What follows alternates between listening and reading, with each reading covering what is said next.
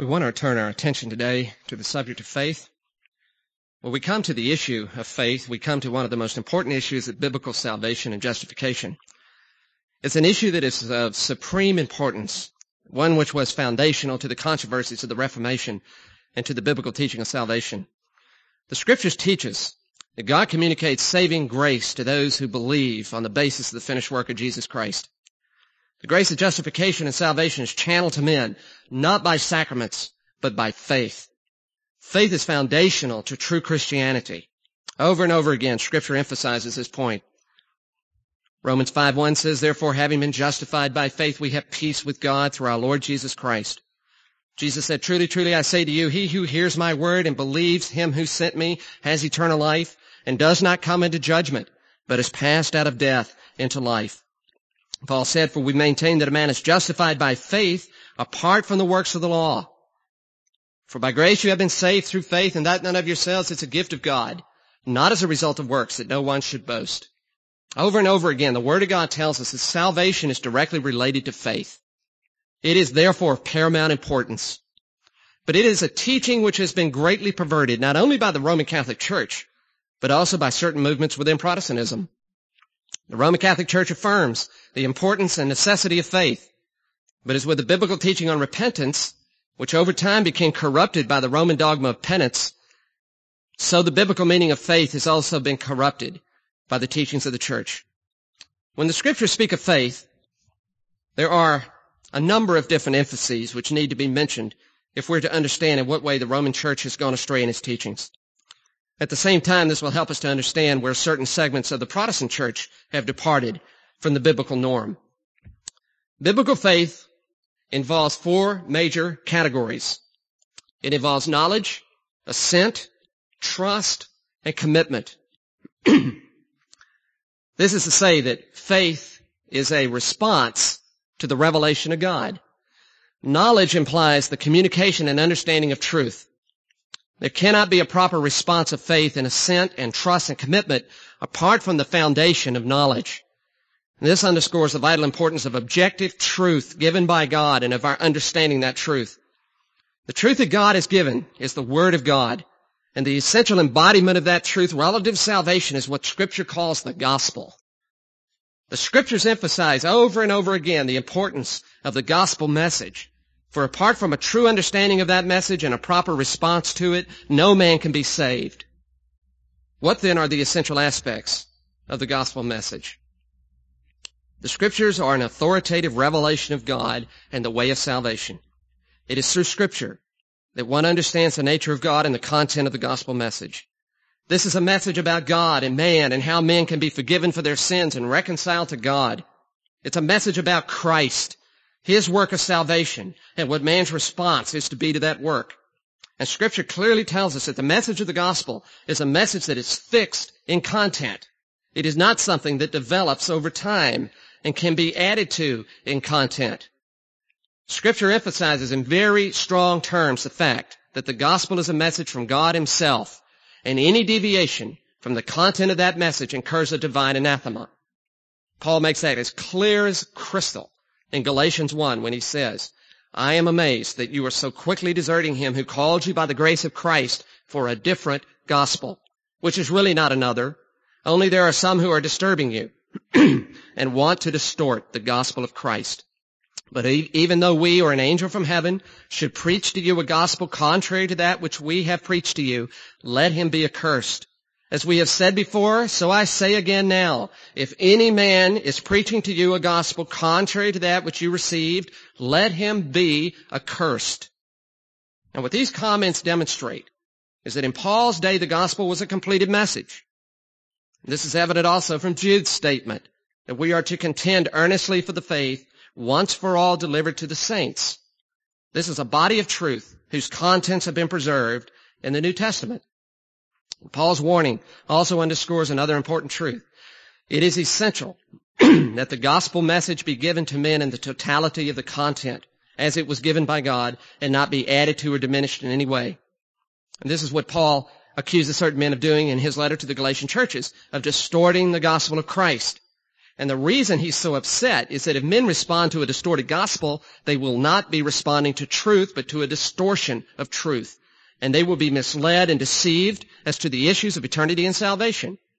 If men respond to a distorted gospel, they will not experience salvation, and they will go into eternity lost. The Scriptures therefore emphasize the importance of truth and of men hearing that truth and responding to it in the way that God has directed it, if they are to experience salvation. 1 Corinthians chapter 15, verses 1 to 2. Paul underscores the relationship between the message that he preached and the experience of salvation of those who received it. He said, "Now I make known to you, brethren, the gospel which I preached to you, which also you received, in which also you stand, by which also you were saved, if you hold fast the word which I preached to you, unless you believed in vain." Paul preached a certain message. These people received it and responded to it in faith. And Paul says it is by this message that they are saved. And he emphasizes the absolute importance of continuing to hold fast to that message and not deviating from it. So he's underscoring the absolute importance of the gospel and its relationship to the salvation of men as they respond correctly to its message. There can be no salvation for men apart from a correct understanding of and response to that message. Paul emphasizes this fact in the book of Romans when he says, "I am not ashamed of the gospel, for it is the power of God to salvation for all those who believe." What is the content of that message? The message of the gospel. Well, Paul goes on in 1 Corinthians 15 to detail for us what that means when he says this. "For I delivered to you as of first importance what I also received, that Christ died for our sins according to the Scriptures, and that he was buried, and that he was raised on the third day according to the Scriptures." The message has to do with the person and work of Jesus Christ. Paul told the Corinthians, we preach Christ Jesus. The focus of Paul's message is the person of Jesus Christ. So the essential elements of the gospel message have to do with the person of God, man's problem with sin, which is a direct relationship with his relationship to God, God's answer to that problem in the person and work of Jesus Christ, and what man's response is to be to that work. Now again, it's vital to emphasize the importance that Scripture places on the importance of truth and the gospel and man's salvation. In Ephesians 1, Paul says, "In him you also, after listening to the message of truth, the gospel of your salvation, having also believed, you were sealed in him with the Holy Spirit of promise." Paul describes the gospel here as a message of truth. And he points out that it is after they have heard this message and have understood it and have responded to it in faith that they are sealed into Christ by the Holy Spirit and they experience salvation. He also brings out this point in Romans 10 when he talks about the Jews.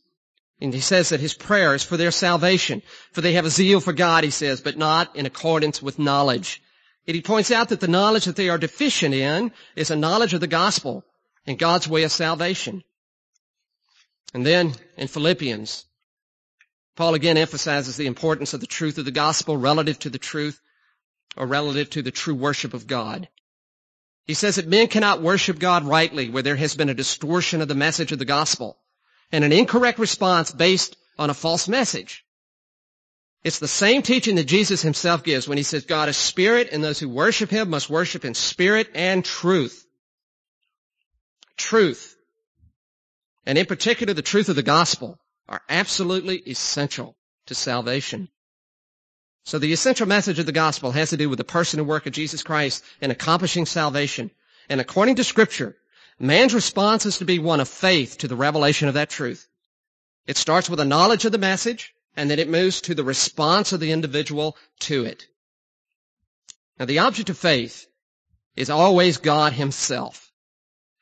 And the foundation to faith is the Word of God. But for faith to be truly biblical, it must involve more than just the assent of the mind and the reception in the mind to objective truth about God and Christ and salvation. Knowledge and assent are very important, and that there must be a proper foundation of knowledge and an embracing of that knowledge to be true. But knowledge must always lead to a response to God as a person, or the faith is inadequate. It is not fully biblical. Scripture teaches that salvation is mediated to the person who believes in Christ who comes to Christ, who receives Christ, and who is sealed in Christ by the Holy Spirit. This means that he receives knowledge about the person of Christ and his work. He believes this to be true, and then responds to the person of Christ as the object and source of salvation. This is what Scripture means when it says, "But as many as received him, to them he gave the right to become children of God, even to those who believe in his name." John 1:12. This is why Christ constantly appealed to men to come to him directly and personally by faith to appropriate salvation.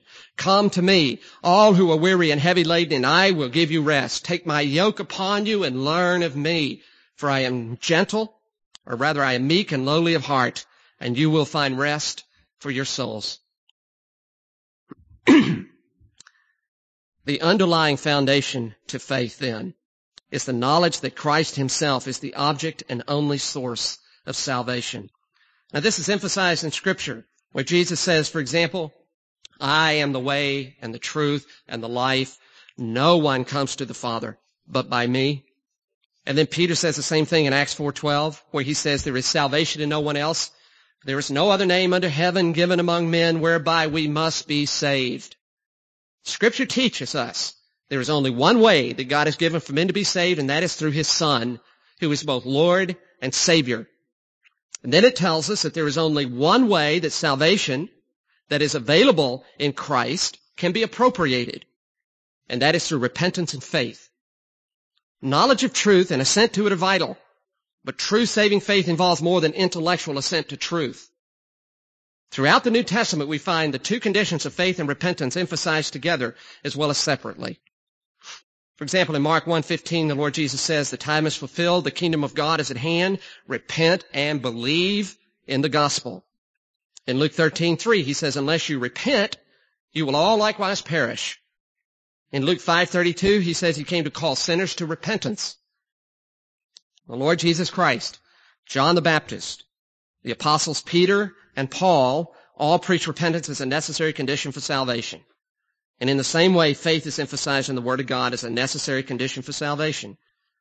John 3:16, "For God so loved the world that he gave his only begotten Son, that whoever believes in him should not perish, but have eternal life." And Paul states, "By grace you have been saved through faith." And Paul summed up the message that he preached in Acts 20, when he says that he preached repentance toward God and faith in the Lord Jesus Christ. Repentance and faith. What do repentance and faith mean? Repentance and faith basically are two sides, if you want an illustration, of the same coin. Dr. Augustus Strong says this: repentance is that voluntary change in the mind of the sinner in which he turns from sin. Being essentially a change of mind, it involves a change of view, a change of feeling, and a change of purpose. Faith is that voluntary change in the mind of the sinner in which he turns to Christ. The voluntary element is trust in Christ as Lord and Savior, or to distinguish its two aspects.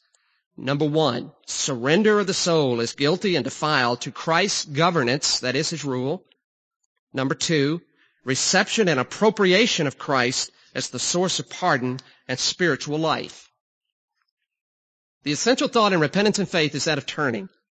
Repentance is turning from, while faith is turning to, and the result is commitment in the form of self-surrender and trust in the person of Jesus Christ as Lord and Savior. Repentance literally means a change of mind. It has to do with sin. It means a change of mind regarding sin with the basic result that one turns from sin. That is, one forsakes it and then turns to Christ. But the Roman Catholic Church has redefined the word to mean penance, which means an attempt through works to pay God back for sin rather than a complete forsaking of it. The biblical repentance means a complete forsaking and turning from sin. What this means, therefore, is that true biblical faith, that is, saving faith, is a repentant faith. You cannot separate the one from the other. Salvation and its appropriation comes from the exercise of repentant faith. Well, let's look at each of these elements individually in some detail to see what exactly it means to turn to Jesus as Savior and Lord.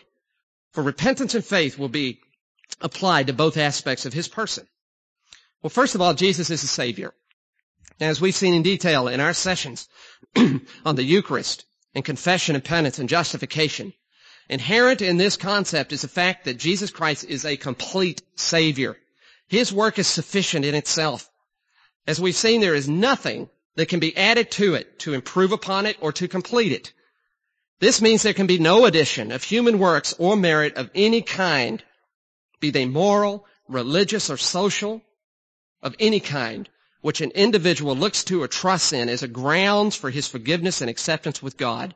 It is Christ's work alone, His merits, His blood and righteousness alone, which can make a man right with God. This is why Scripture tells us over and over again that salvation is not secured on the basis of human works, but by personal faith and trust in Jesus Christ, which means a complete repudiation of all works of any kind as a grounds of acceptance with God and of gaining forgiveness with Him. As we saw in our study on justification, God demands that His law be fulfilled perfectly. He demands death for transgression and a perfect obedience to go to heaven.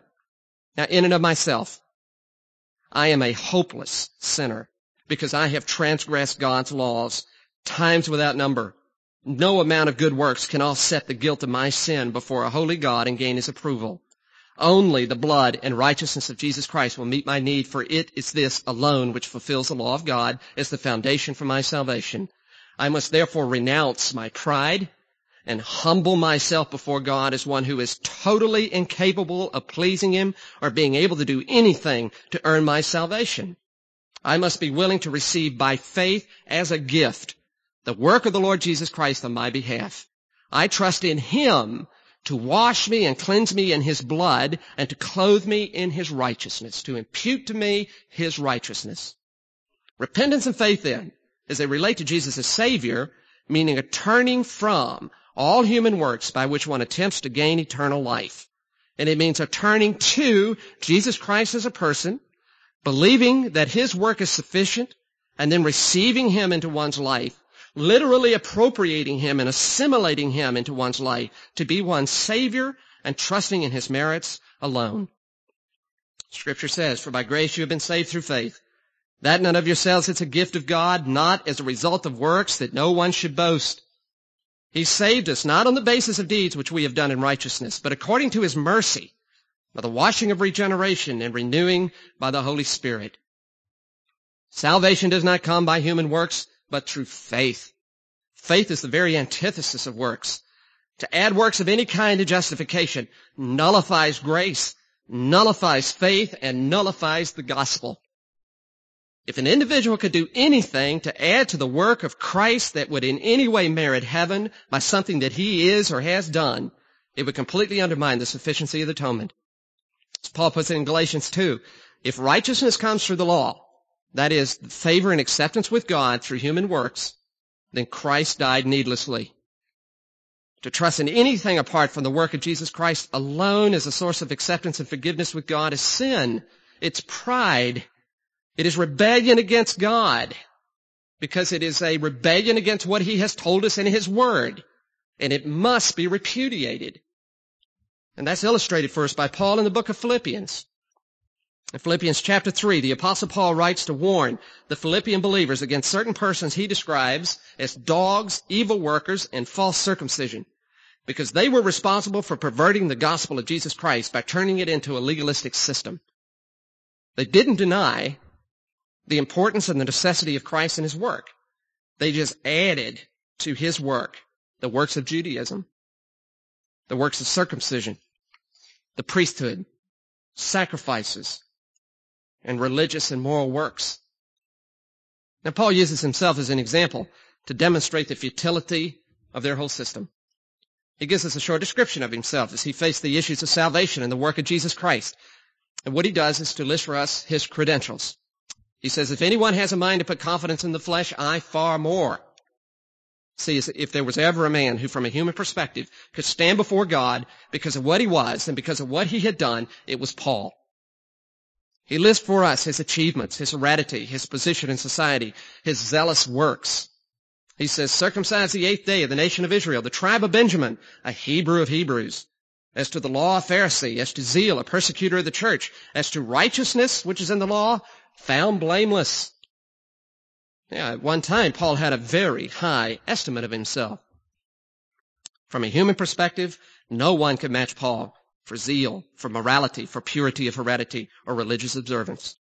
And yet, what does he tell us had to become of his estimate of those things in his mind if he was going to come to know Jesus Christ and be saved? His answer is crystal clear. Whatever things were gained to me, those things I have counted as loss for the sake of Christ.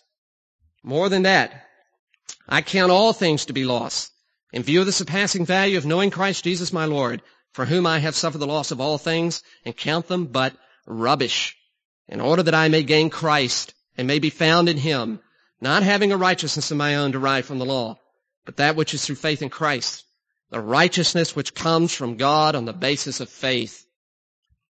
And you note here that Paul does not say that he received grace as a gift from God to perform acts of righteousness, but the gift is righteousness itself. A righteousness which has already been worked out for him. Now, keep in mind here, righteousness is a work. If a man is doing righteous work, he is working. It may be by the grace of God that he's doing a work, but it is something he is doing. Paul is receiving righteousness as a gift. It's a work completed. It's already done. And Paul had to come to the point where he saw that all his achievements and good works were worthless in God's eyes. That Paul was nothing more than a bankrupt sinner with a proud heart. He therefore had to turn from all his good works and his high estimate of himself. He came to Jesus Christ by faith with empty hands to cast himself on his mercy and to receive a salvation which is perfect, but which he himself had not achieved. It had been achieved for him. He had to renounce his Jewish religion with its priesthood, its sacrifices, its temple worship, its ritual, its feast days, its circumcision, and the tradition of its elders. He could not trust in these things and in Jesus Christ at the same time. He tells us that he counted all these things loss that he might gain Christ and by faith receive a salvation for which he did not need to work. In other words, he turned from self-righteousness to Jesus as Savior. And in so turning, he received the perfect righteousness of Jesus as a gift. This salvation cannot be earned by human work of any kind. It cannot be merited by human works. It must be received as a gift of God based solely upon his mercy and grace. This is what Paul says in the book of Romans in chapter 4. He says, to the one who does not work but believes in him who justifies the ungodly, his faith is reckoned as righteousness. See, the problem with the people that Paul writes about in Romans 10, he says they have a zeal for God, but not in accordance with knowledge. They're trying to establish their own righteousness. They do not understand the whole issue of salvation, that it is not something a man can achieve. Any attempt to add human works as a ground of acceptance with God is to pervert the gospel and to teach that the work of Jesus Christ is insufficient in and of itself to save us. Yet the Roman Catholic Church does exactly this. By teaching that men can gain God's forgiveness and merit his grace through the sacraments, indulgences, church membership, good works, moral living, the enduring of suffering. None of this is meant to discount the importance of living a holy life. The person who truly becomes a Christian will live a holy life, as we will see. What we're discussing here is how a person is saved and receives acceptance and forgiveness with God. For that to become a reality, there must be a renouncing of all human works, be they religious, moral, or social, and then a turning to Jesus to be one's Savior, to rest in his work and his person alone. Baptism, church membership, church attendance, good works, sacraments, indulgences, sacrifices, moral living, none of those things can satisfy God. They will never save an individual. They will never aid in the salvation of an individual. Only Jesus Christ can save. So then I must turn from all self-righteousness to Jesus and receive him into my life to be my Savior and trust completely and solely in his blood and righteousness. to give me forgiveness and acceptance with God, to trust in the sufficiency of His atonement, His work. Imagine my thinking that I could add to His work in any way what He has done on the cross. That's an abomination. If a Roman Catholic is to come to a saving knowledge of Jesus Christ, he must follow Paul's example and renounce the religion of Roman Catholicism with all of its human traditions, its rituals, priesthoods, sacrifices, and works. That entire religion is an attempt to add to the work of Jesus Christ and to cause an individual to put his trust in a church and sacraments and in his own moral and religious works rather than in the person and the merits of Jesus Christ alone. Sola Christus, Christ alone. This means there must be a trust in the sufficiency of Jesus' work of salvation. And that means a turning from all human works to merit or earn God's forgiveness.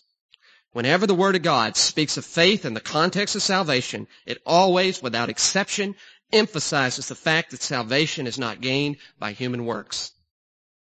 So there must be a forsaking of all human merit and a total trust in Christ Himself and His merits to give one forgiveness and acceptance with God. So biblical faith not only involves the characteristics of knowledge and assent, but also personal trust in Christ as Savior. But in addition to knowledge, assent, and trust, there's one other important characteristic of biblical faith which must be mentioned. This is the aspect of commitment to Christ as Lord. Saving faith not only involves personal trust in Jesus Christ as Savior, but total commitment and surrender of the life to Him as Lord. Unless Jesus becomes Lord of a person's life, he will not become his Savior. Now, how is repentance and faith exercised with respect to the Lordship of Jesus Christ? The issue here revolves around turning from sin. Many people have a very shallow view of sin. They think that it entails outward behavior alone, such as adultery, murder, or thievery. But sin, in essence, is man's failure to fulfill the purpose for which he was created. Each and every one of us has been created by God to live for His will and glory. If you want to know your purpose, that is your purpose, to live for the glory of God. Man was made to live in absolute dependence on God, under His authority and rule, and to love Him supremely above everything else on this earth. Sin is man's rebellion against his Creator in order to live for himself, for the pursuit and the fulfillment of selfish ambitions and interests, rather than for the kingdom of God and His will and His interests. Sin is a life that is focused and centered upon self. It's a man living for himself as the center of his own universe. Such a man may give acknowledgement to God, might be very religious, outwardly moral, but at the center of his heart, it is the man who rules his own life and directs it for his own purposes. He calls the shots. As a result, because men are not surrendered to God in their hearts, the result is that men live in sin. They do not obey the Word of God inwardly in their hearts, and all too often outwardly in their actions. Because God does not have His rightful place in men's hearts, their behavior, in their thoughts and in their motives, in their attitudes and in their speech and in their actions, their behavior is sinful and unrighteous. It contradicts the Word of God. Men can be deceived into thinking that because they are part of a church and actively involved and live outwardly moral lives that they are right with God, and that's true for Roman Catholics as well as Protestants. That's a terrible deception. Man can live an impeccably moral life and be very religious and give generously of his money and do many good works and take strong moral stands against such evils as abortion and have a heart that is full of pride because he has never surrendered to Jesus Christ. Listen to this definition of sin by J.I. Packer. What, he says in positive terms, is the essence of sin? Playing God. And as a means to this, refusing to allow the Creator to be God so far as you are concerned. Living not for Him, but for yourself. Loving and serving and pleasing yourself without reference to the Creator. Trying as far as possible to be independent of Him, taking yourself out of his hands, holding him at arm's length, keeping the reins of life in your own hands, acting as if you and your pleasure were the end to which all things else, God included, must be made to function as a means. That is the attitude in which sin essentially consists. Sin is exalting oneself against the Creator, withholding the homage due to him, and putting oneself in his place as the ultimate standard of reference in all life's decisions. Well, salvation is the reversing of that kind of living. It is not only deliverance from the guilt of sin, but also from the power of sin. It is not only justification, it also includes sanctification. In salvation, an individual is restored to that original purpose for which he was created, to be under the authority and the rule of God, to live for his will and glory. Repentance, remember, is directed towards God. Remember what Paul said what he preached? Repentance toward God and faith in the Lord Jesus Christ. Repentance, therefore, is turning from sin. It is turning from self-will and self-rule and the forsaking of living for this world and everything on this earth, which is opposed to God and his will, that one might henceforth live to know and do the will of God for his glory. Now, this aspect of faith is emphasized in a number of key passages by the Lord Jesus Christ. I want to go over a couple of these because the ultimate authority in salvation is Jesus Christ. In Mark 8, verses 31 to 38, Jesus has some very sobering words. It says this, "He began to teach them that the Son of Man must suffer many things and be rejected by the elders and the chief priests and scribes and be killed and after 3 days rise again. And he was stating the matter plainly. And Peter took him aside and began to rebuke him. But turning around and seeing his disciples, he rebuked Peter and said, 'Get behind me, Satan, for you are not setting your mind on God's interests, but man's.' And he summoned the multitudes with his disciples and said to them, 'If anyone wishes to come after me, let him deny himself, take up his cross, and follow me. For whoever wishes to save his life shall lose it. But whoever loses his life for my sake and the gospel's shall save it. For what does it profit a man to gain the whole world and forfeit his soul? What shall a man give in exchange for his soul?'" Jesus gathers his disciples together along with a crowd in order to address them. He has something of the utmost importance to say with regard to what it means to follow him. And his words are clear, they're sharp, penetrating, they're unmistakable in their meaning. This passage opens with 3 commands, and then he goes on in the verses that follow to explain why it is so important to obey those commands. The Lord begins by saying that if any man is determined to come after him, he's going to have to do 3 things. Deny himself, take up his cross, follow him. Then he makes this statement, "For whoever wishes to save his life shall lose it, but whoever loses his life for my sake and the gospel's shall save it." And to understand what Jesus is saying, it is essential that we examine a number of key words and phrases that he uses to get their precise meaning.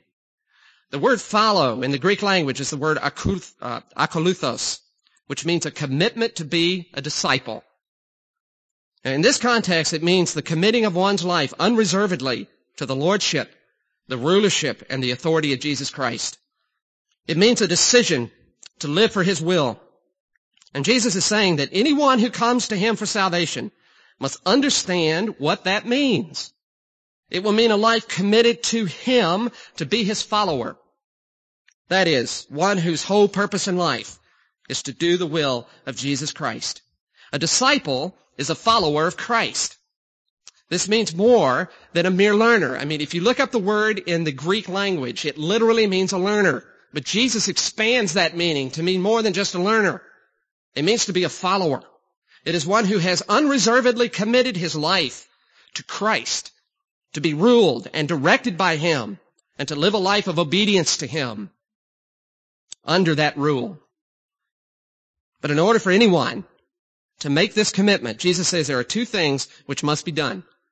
In other words, in order to turn to him, we must first of all turn from something. There is self to be denied and a cross to be taken up. And self is the big issue. To deny self means to forget yourself. The Amplified Bible puts it this way. It's to forget, to ignore, to disown, to lose sight of oneself and one's own interests. It's to disown oneself utterly, completely, and altogether. There must be a resolute turning from self and an end of living for oneself. There is, in other words, a repudiation of self-will. Then Jesus says we must take up a cross. Now, obviously, he does not mean a literal physical cross. He's speaking here in metaphorical terms. The cross speaks of death. During Roman times, it was used as an instrument of execution.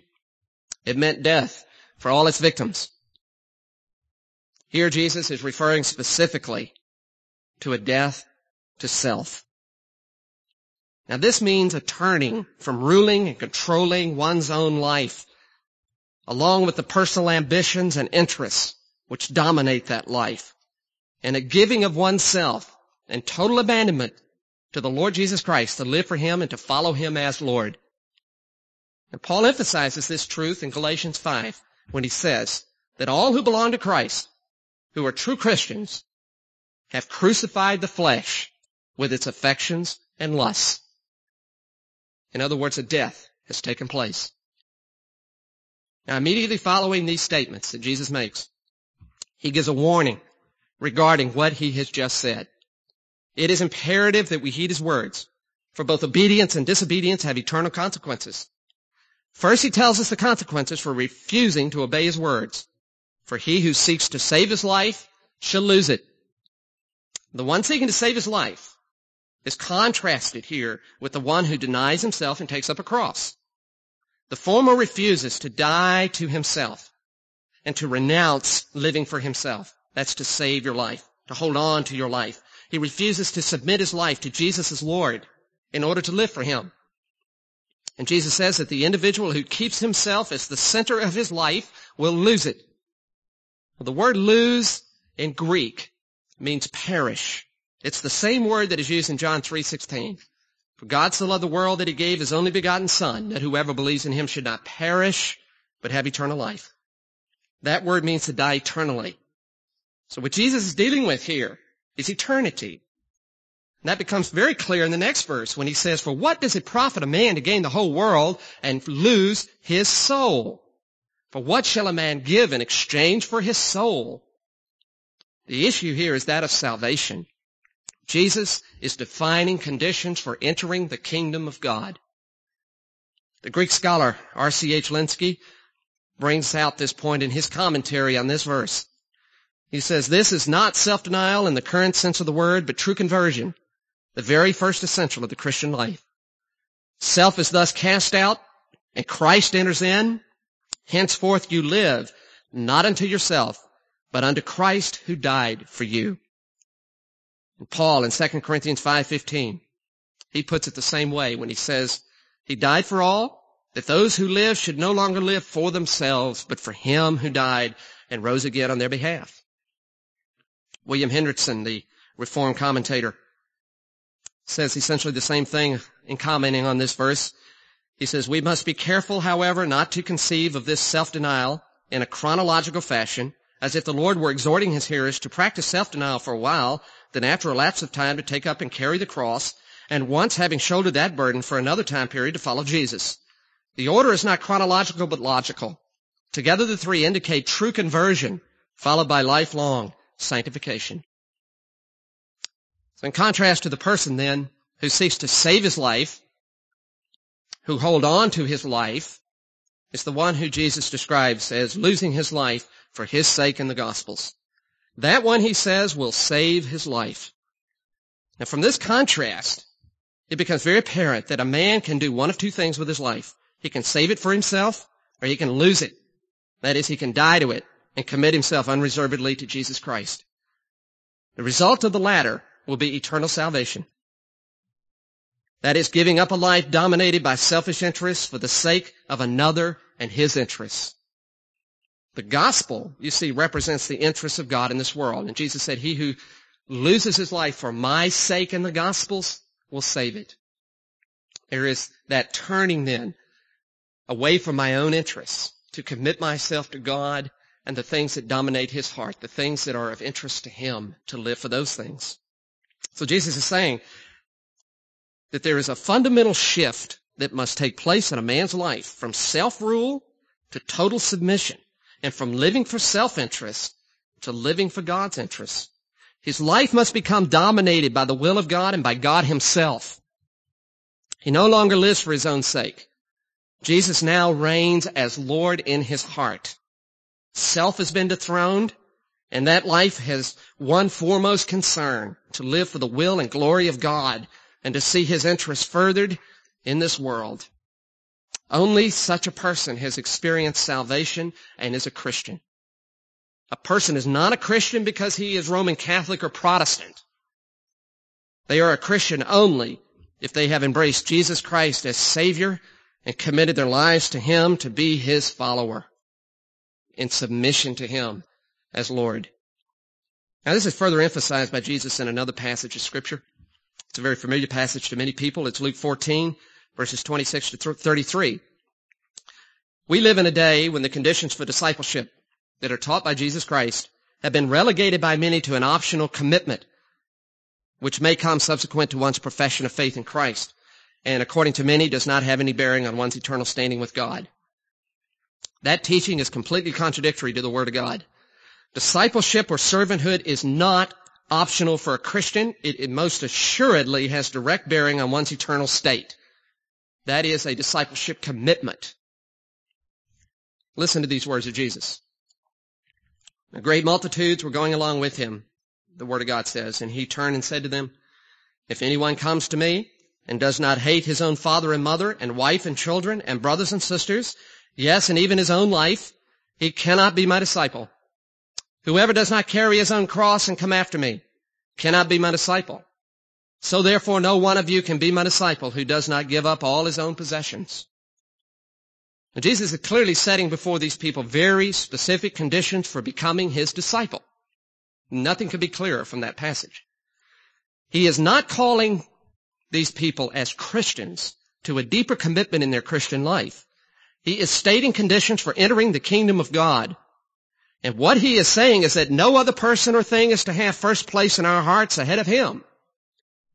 It's important to note that the same scripture that is found in Mark 8:34 is reiterated for us here in this passage in Luke 14:27. Whoever does not take up his cross and come after me or follow me cannot be my disciple.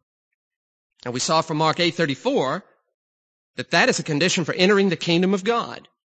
Therefore, since Luke 14:27 is the same verse and is dealing with discipleship, just as Mark 8 did, this also speaks about the condition for conversion. That means that contextually, the whole passage in Luke 14:25 to 33 is dealing with conversion, with entering the kingdom of God. The law of God reveals to us that we have been created to love the Lord our God with all our heart, soul, mind, and strength, and that we are to have no other gods before him. That's the two greatest commandments. I am the Lord your God. You shall have no other gods before me. You shall love the Lord your God with all your heart, soul, mind, and strength. We were created by him and for him, we're told in Colossians 1. Now that means that he is to be the supreme love of our lives. Our lives are to be submitted to him. His will is to be the controlling principle of our lives. Thus, when Jesus sets forth in this passage these conditions for discipleship, he is simply saying that if men are to enter the kingdom of heaven, they must turn back to the relationship they were originally created to fulfill. They must forsake the idols of their hearts. So Jesus is simply defining biblical repentance in this passage in Luke 14. This is exactly what he told the rich young ruler. Give all you own, give it away, and then come and follow me. Forsake all. When he becomes the Lord and the love of one's life, then God takes his rightful place in the heart of an individual. For Jesus is God. God, you see, is not looking for penance. He's looking for repentance, as defined by Jesus in Luke 14 and Mark 8. This is dealing seriously with sin. This is facing my relationship with God. This is facing my purpose for creation and realizing I'm a creature and that God has me in this life for an ultimate purpose, and it is not for the fulfillment of my own desires and my own will and my ambitions. It is to know Him, to love Him, to be submitted to Him, and to glorify Him in all that I am and do. And unless one fulfills the conditions in Luke 14 to become the loved servant of Jesus Christ, one cannot become a Christian. And one is not a Christian. See, these describe the nature of repentance and of biblical saving repentant faith, which is essential for salvation and which is an essential part of saving faith, that repentance, that turning from these things to become a disciple. And what he's saying is that unless you deal with these things and turn from them. In our study on Mary, we spoke about a particular devotion to her that is promoted by the Roman Catholic Church called holy slavery. We stated that such a devotion is idolatry because it gives to Mary the place that belongs to God and Jesus Christ alone. Well, here in this passage, in Luke 14, Jesus Christ is saying that true Christianity involves a commitment and devotion of holy slavery to Himself. Apart from such a commitment, a person is not a Christian. They have never truly repented and exercised saving faith because they are still living in sin. Their lives are dominated by self and selfish ambitions and a love for self rather than true love for Jesus Christ. I want to read the vow of consecration again that's promoted by the Roman Catholic Church toward Mary. I choose thee this day for my mother and mistress. I deliver and consecrate to thee as thy slave my body, my goods, both interior and exterior, leaving to thee the entire and full right of disposing of me and of all that belongs to me without exception according to thy good pleasure for the greater glory of God in time and eternity. Well, that's the kind of prayer that should be prayed exclusively to Jesus Christ. That is the kind of total devotion, submission, and commitment that He demands as God, and which He enunciates for us in Luke 14. And to give this to Mary is pure idolatry. And the person caught up in that kind of false devotion must repent and give it exclusively to Jesus Christ, or that person will perish in their sins. But at least the prayer illustrates the kind of commitment that should be directed to Christ Himself. Let me illustrate this for you by the consecration vow of Jonathan Edwards. Listen to his words. I claim no right to myself, no right to this understanding, this will, these affections that are in me. Neither do I have any right to this body or its members, no right to this tongue, to these hands, feet, ears, or eyes. I've given myself clear away and not retained anything of my own. I've been to God this morning and have told Him that I have given myself wholly to Him. I have given every power so that for the future I claim no right to myself in any respect. I take Him as my whole portion and felicity, looking upon nothing else as any part of my happiness. His law is the constant rule of my obedience. I pray God for the sake of others to look upon this as a self-dedication and receive me as His own. Henceforth I am not to act in any respect as my own. I purpose to be absolutely His. There is indeed a holy slavery in the Christian life, which is an essential part of biblical faith, but it is not to Mary. It is to Jesus Christ, who is God, and who alone, therefore, can legitimately claim such devotion. Another important passage which brings out this same point is Romans 6:22. It says, therefore, having been freed from sin and enslaved to God, you derive your fruit resulting in sanctification and the outcome eternal life. And note the phrase, enslaved to God. It says, having been freed from sin, which as we have seen means self-will, and then having been brought into a relationship with God of submission and surrender that is characterized by being His slave, the verse says that there are certain results. It says, you derive your fruit resulting in sanctification and the outcome eternal life. Now, eternal life and fruit are the direct result of an individual's turning from sin by God's grace to become a servant of God. If the person is not a servant, he has not been freed from sin, and there will be no sanctified life, no fruit, and no eternal life. Therefore, this verse shows us conclusively that total commitment to Christ is the essence of true faith and the foundation to a life of sanctification and good works. Now, this will help us to understand what James is dealing with in his epistle when he speaks of faith and its relationship to justification. Scripture teaches that biblical faith will always, without exception, produce a life of good works which are characterized by love and holiness. Biblical faith does not claim works as a ground of merit and salvation, but it always proves its reality in the manifestation of good works. The Epistle of James warns us against a faith which is empty and vain, and he emphasizes the necessity of good works. Many people misunderstand James's teaching to mean that he's affirming works as a basis for justification, which seems to contradict the teaching of the Apostle Paul. But that is not the case at all. James is dealing with the nature of saving faith while Paul is dealing with the nature of justification. Paul emphasizes the fact that justification is received by faith completely apart from works. That is the nature of justification. James says that true biblical faith, a faith that truly saves and justifies, will always be accompanied by works. He's dealing with the nature of true faith. And he warns us that there is a faith which is false. A faith that he says is empty or vain, and which some men had embraced, thinking that it had brought them into salvation or a justified state with God, and they've been deceived. And what he means by that is a faith which acknowledges the objective facts of God and Christ and salvation to be true, but which in some way negates the other essential elements of trust and commitment. The demons, he says, believe, and they perish. So the warning is against a faith which is mere intellectual assent, as opposed to a faith which commits itself to the person of Christ.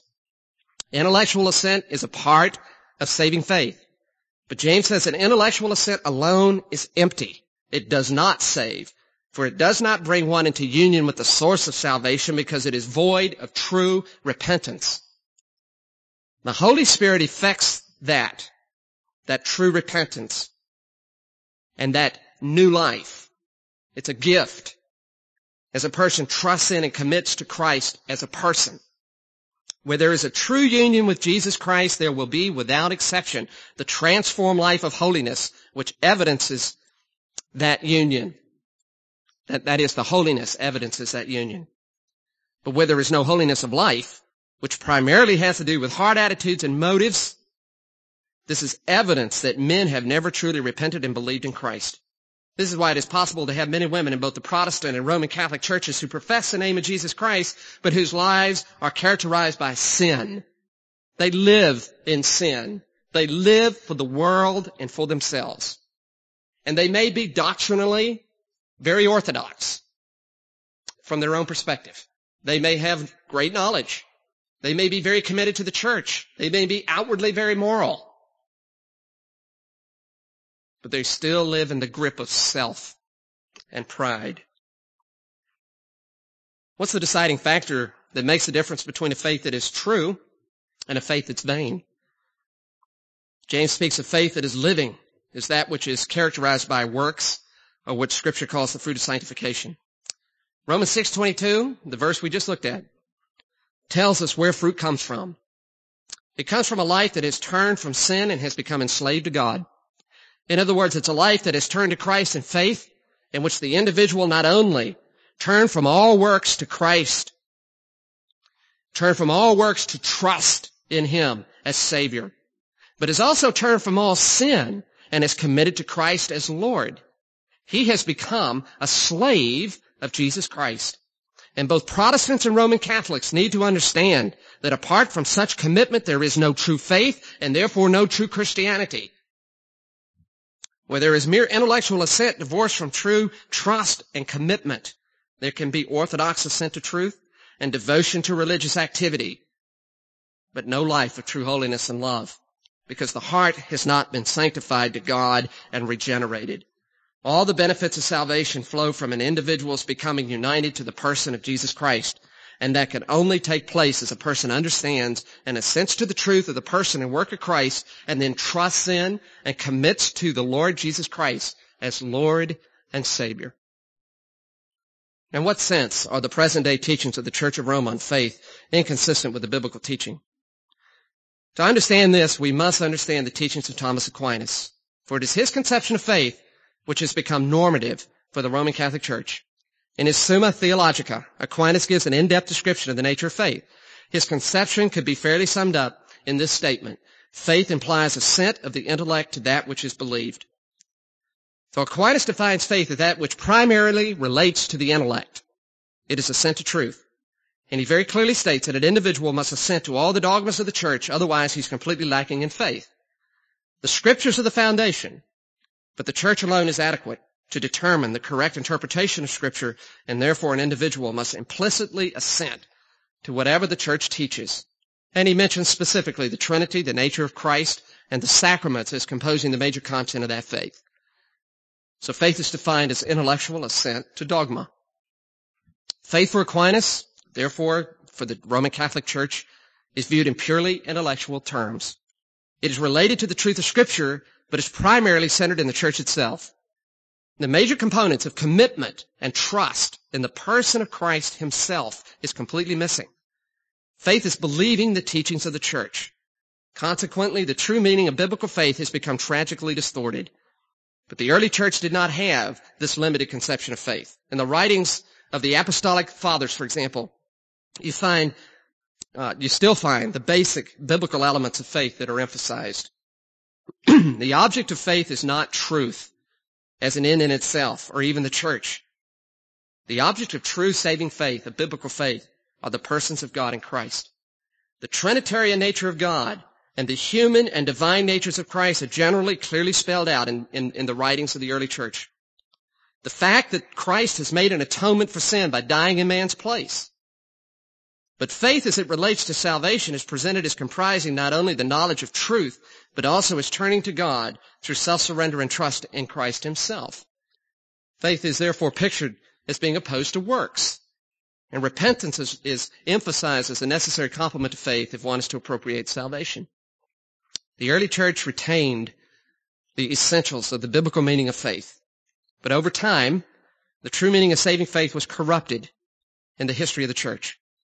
As the understanding of the work of Christ became distorted and penance began to replace the biblical concept of repentance, the emphasis in faith eventually became centered upon knowledge and assent to doctrine, especially doctrine related to the Trinity and the person of Christ. Faith became defined as intellectual assent to the objective teachings about God and Christ and the church. The object of faith is no longer God and Christ as persons, but truths about God and Christ. And ultimately, with the sacramental teachings of the church, there's an implicit faith in the church itself and its teachings as the means by which salvation is mediated to man. This is why the Roman Church calls itself the universal sacrament of salvation. So men no longer exercise faith in Christ himself for salvation. He has purchased it, but the Roman Church teaches that through the sacraments, it channels that salvation to men. And the result is that though there is an intellectual assent to the truth of the person of God in Christ, there is no trust and commitment, an exclusive trust and commitment to Christ as a person. For the church and the sacraments displace him. There's no true union with Christ, for men are taught that the work of Christ is not sufficient to obtain forgiveness for all sin, and that their own works and the Eucharist are necessary to procure God's favor and forgiveness and to make atonement for sin. And they're taught that baptism is the means whereby Christ indwells the heart, and the individual is united to him, and the Eucharist is the means whereby his presence and union is sustained in the heart. Consequently, the faith taught by the Church of Rome is intellectual assent to dogma and is not fully biblical, saving faith, for it eliminates the two very important elements of trust and commitment to the person of Jesus himself. The trust and commitment ultimately are in oneself and the church and its sacraments rather than in Christ alone. The intellectual emphasis to faith and its corresponding divergence from the biblical standard really began in a very innocent and subtle way. Irenaeus and Tertullian both refer to a rule of faith, which was a doctrinal summary of what was believed by the church. Now, there's nothing innately wrong with creeds. They can be very useful aids to a synthesizing of important scriptural truth. The danger comes when men begin to think of Christianity primarily in terms of right belief, and it becomes nothing more than an orthodox doctrine. And even though Irenaeus uses the term rule of faith, faith to him is more than belief in a creed. It still included trust in and commitment to the person of Christ. But with the doctrinal controversies of the first few centuries centering as they did around the Trinity and the person of Christ, and with the heavy emphasis on such philosophical terms as gnosis and logos, in opposition to the major Gnostic heresies, faith began to be viewed primarily from its intellectual aspect of assenting to correct doctrine related to Christ and God. So the Christian faith came to mean then really having right belief about them.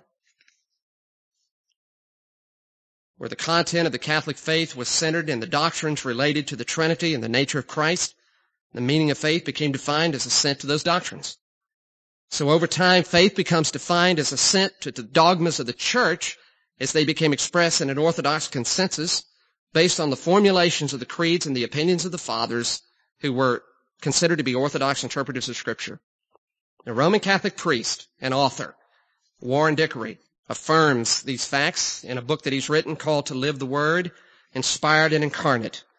He says this: Catholic Christians, influenced for so many centuries by emphasis on philosophical theology, tend to stress the intellectual dimension of faith as the belief in all that God has revealed and the Church teaches. Well, clearly the Roman Church's dogma on faith has perverted the biblical teaching. With the exclusive emphasis on intellectual assent to doctrine, the other essential elements of commitment to and trust in Christ have been neglected. And not only that, but the teaching that they emphasize relative to intellectual assent is a depreciation and a contradiction of the Word of God.